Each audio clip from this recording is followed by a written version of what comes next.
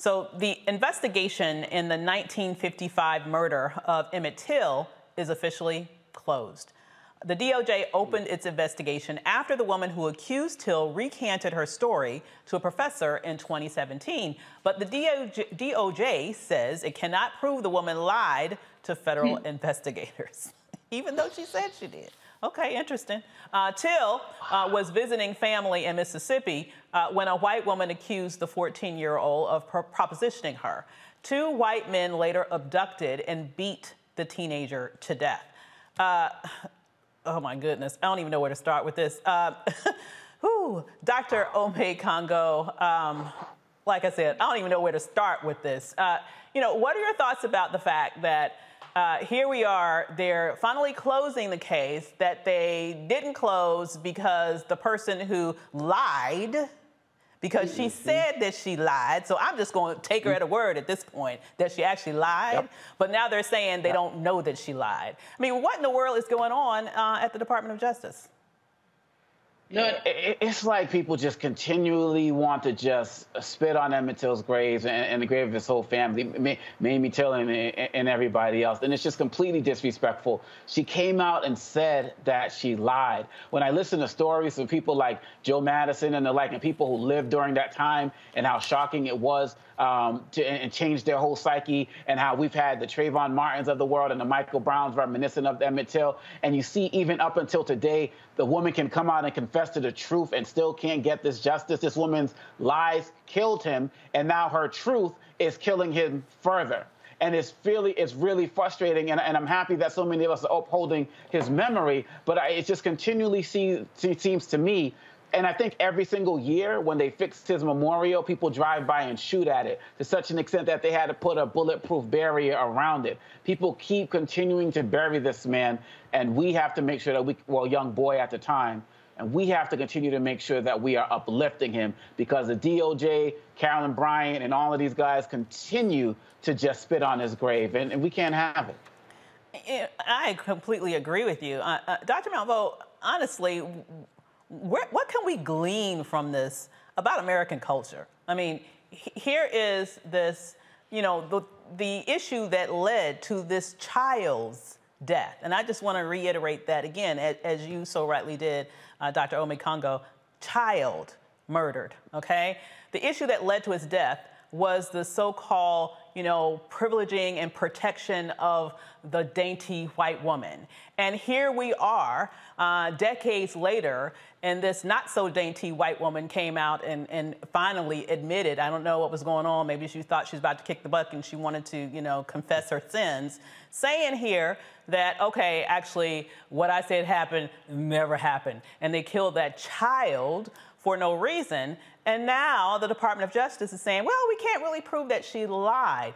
What does that tell us? I mean, to me, it seems like it's saying something about how, white privilege has no freaking bounds, because what it is doing is suggesting that white people maybe can't be that bad, but really all evidence suggests that they can. Laugh. Avis, the last time I actually broke down in public, and I don't do that very often, as you know, was when I was at the National African American Museum, and I looked at the Emmett Till casket. Mm-hmm. It reminded me of being a little girl and having my mom show me the picture in ebony and saying to my brother, be careful of white women. I'll never forget, be careful of white women. And the fact is that we all do this kumbaya BS, but when a white woman clutches her pearls and says that a black man has been out of order, he has been signed up for a lynching.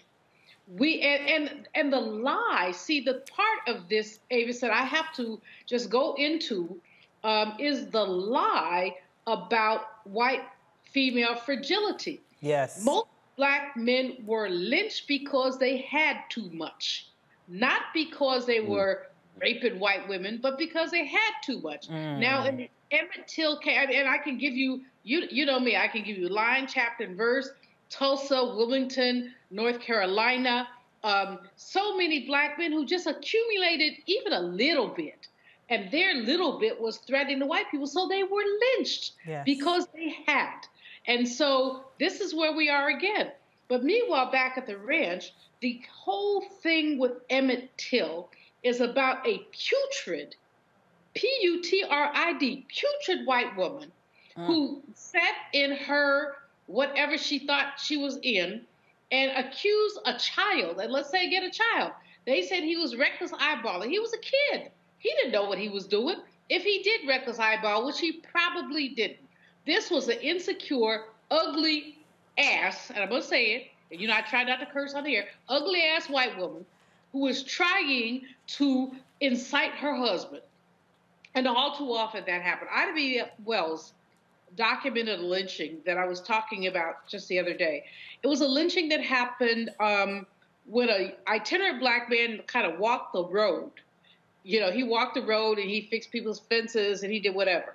He hooked up with or met a white woman who was a widow, theoretically attractive. I've never seen really an attractive white woman, but they said she was.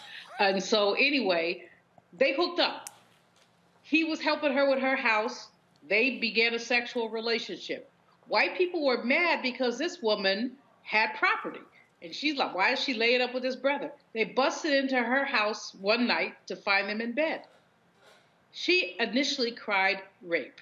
Mm-hmm. They had had a consensual relationship for months, but she cried rape. They took him and they tied him to a tree. They went to burn him. This is what we also don't understand about lynchings. Burnings occurred as well. When they gave her the match to light, he said to her, honey, would you do this to me after all I've been to you? And you know what? The itch lit the match. And so this is our history, and this is why, for so many reasons, it's so challenging for black and white women to work together, because we know that when you're behind lies, my brother is going to go hanging off a tree. And that is the Emmett Till story. How dare anyone shoot there? But they're going to do that because what is America is racism is baked in the cake we call America. It's all up in there. You can't slice it out like you slice out a little piece and say, okay, we're going to take this piece out, because it's all up in there. It's like cinnamon is in applesauce. It's just up in there. And we have to consistently resist this notion, and forgive me for going on so long, but, you know, the whole Emmett Till story reduces me to pudding. Makes me feel so, I don't even have the word, Avis. It just makes me feel so angry, but also at some point so empowered, because we ain't going to let this spit go down. We ain't going to let the spit go down. So we will keep fighting. Absolutely, we'll keep fighting. But, you know, I definitely feel and understand your anger. The reality is that how can, you know, we're not that far from this moment. This is not ancient history as much as people like to act like it is.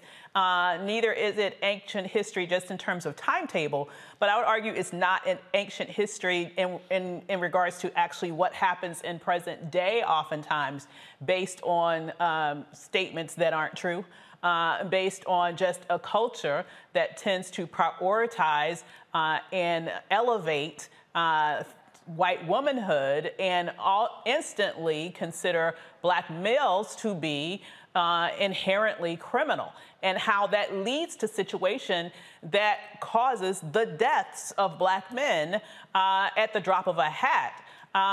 Dr. Ole Congo, what do you think about this challenge that we continue to wrestle with? I mean, honestly, I don't like to throw up my hands with anything, and I know that we've made some progress, but it's certainly very discouraging to see this as something that's completely embedded in American culture. And how do you move past this cultural challenge that I think goes well beyond any sort of legal remedies? This is just who and what America is it not? Absolutely. I believe it was Julian Bond who said America literally spells out, if you just switch the words around, to I am race, right? I mean, it's been the basis of who we've been from the beginning. And the way to get around it is I is two words: on blast. We have to continue to put people on blast. I believe it was Johnny Cochran who said, you hit people in their pocketbooks and their hearts will follow.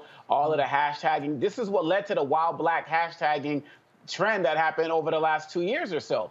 Putting people on blast, letting companies see their employees act up. This has led to people getting fired. This has led to people getting reprimanded. This has led to people getting arrested. And again, we're not calling for violence on violence, but when we see these people in the streets and they're getting recorded and it's making it back to their companies and they're losing their jobs, these are the types of punishments that we need to call them out for. Because, and really at the end of the day, I've seen some of these videos where some of the black folks who are in them, they mad and they are starting to retaliate violently as well. So people need to be on notice for that, because we don't condone any of that. So at the end of the day, we need to continue to use our platforms to call these people out. We're running these social medias in terms of hashtagging, and we have these platforms out there using it, letting people know that we are not tolerating it anymore. I mean, I'm just imagining what if we had, you know, the social media back in those days and what we could have done to help expose women like Brian and all of these other people who are lying out there, and what could the consequences have been. So I think that that's what we need to be doing. We need to continue doing it. And it kind of ties into the other segment, showing people that our lives matter. You're not just going to lie on us for sitting in our car, for working at an ATM machine, for selling lemonade, for selling Girl Scout cookies, for just walking down the street, all of this other type of stuff. We are going to show you that our lives matter. It may cost you your job. It may cost you some other type of thing that you love, but we are going to let you know one way or another that this is going to stop. Absolutely. And I wonder if, you know, with all of the sort of Karenisms that you just kind of laid out there, you know, I think about there are just so many dangers, from the noisy, annoying Karens to literal life or death issues. I'm thinking about it. Just came back from Miami with my oldest son, who wanted to go to Art Basel for a minute. We went out there and he wanted to hang out that evening. And I told him, I was like, okay, hang out. He's a grown man, 25, but I'm like, be careful. This is Florida. We're not home. Trayvon Martin, Jordan Davis. You know, there are folks around here who will just shoot you, and just ordinary citizens, not even policemen, right? So, you know, my thought to you, Dr. Malveaux, how do we keep our children safe, our loved ones safe, ourselves safe, navigating a society where it seems like in many instances it kind of, you know, gives people it gives people the feeling that they are empowered to literally take Black people's lives at the drop of a hat? Well, they're empowered to kill. Those people who shot down Ahmaud Arbery, they were empowered to kill. They thought they could do that. They were checked. But, you know, Omicron, I have to say, you raise a point about what if we had social media back in the day. There are 3 reasons why social media back in the day wouldn't work then and doesn't always work now. Number 1, you have a bunch of wuss Black people. I'm just going to put it out there. Folks who, well, maybe they shouldn't have been walking there. So that's wuss Black people, number 1. Number 2, this stuff is not individually isolated. It is structural. If it were individually isolated, we get upset about a Trayvon Martin, about a George Floyd, about an Emmett Arbery, about a Breonna Taylor. That is individual isolation. The issue is a structural way that Black people can be demonized and victimized every time we do something. Inhale, walk down the street, use an ATM, say something to somebody. You know, it is amazing. So we got the wuss Black people, we got the structuralism, and the third thing we have is white indifference. There is an indifference to our lives. I have started, which is a very bad habit, reading comments on various stories in the Washington Post. It's a very bad habit because I spend too much time. You know, like going back at stupid white folks saying, have you lost your mind? Your racism is showing, or something like that. But the fact is that there are some myopic white people who believe that we deserve this. And we have to go all the way back to when we got here and how we were dehumanized, demonized, made to seem threatening. This is how we ended up with the prison industrial complex to ensure that Black men especially, but also Black women, were free labor for this predatory capitalist system, we have to basically deal with that. And unfortunately, we are in the minority. Avis, earlier you talked about the majority of the minority. But the fact is that our country was never designed for the majority to be able to vote, to have power. It was always designed, when you look at the way the Senate is constructed, that Vermont has the same number of senators as California, which has 10 times the population. It was always designed to be minority, predatory, capitalist rule. We need a revolution. At the end of the day, we just need to turn this you-know-what out. And that's back in the day what we tried to do, and folks are like, oh, no, calm down. It's all going to be okay. No, it ain't okay. It won't be okay until we make it so. I hear you, my girl. All right, folks, back to our roadblock unfiltered video in just one moment. Oh, that spin class was brutal. Well, you can try using the Buick's massaging seat. Ooh, yeah, that's nice. Can I use Apple CarPlay to put some music on? Sure, it's wireless. Pick something we all like. Okay, hold on. What's your Buick's Wi-Fi password? Buick Envision 2021. Oh, you should pick something stronger. That's really predictable. That's a really tight spot. Don't worry, I used to hate parallel parking. Me too. Hey. Really outdid yourself. Yes, we did. The all-new Buick Envision, an SUV built around you, all of you. Folks, Black Star Network is here. Oh, no punches! I'm real revolutionary right now. Support this man, Black Media. He makes sure that our stories are told.